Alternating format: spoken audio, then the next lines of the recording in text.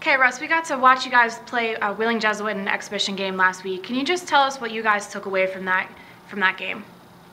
I mean, basically, it was we really didn't have too much on them. So basically, the goal was just to play how we play, and then hope and it will just improve like our bases and help get us through the game.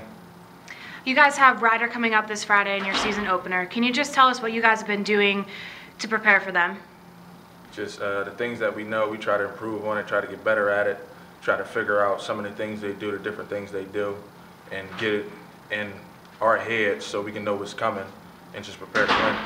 And then lastly, you and Velton Jones are two of the most experienced players on the team. You guys have been here for a while. You're redshirt juniors. You know the system. Can you just kind of tell us what your goals are for the season and how you're hoping to improve on the years past? I mean, from last year, we was very experienced. We got to the championship. Nobody expected us to get that far. I mean, our goal is just to improve and just do a little bit more than we did last year to get past that last step. Great. Thanks, Ross.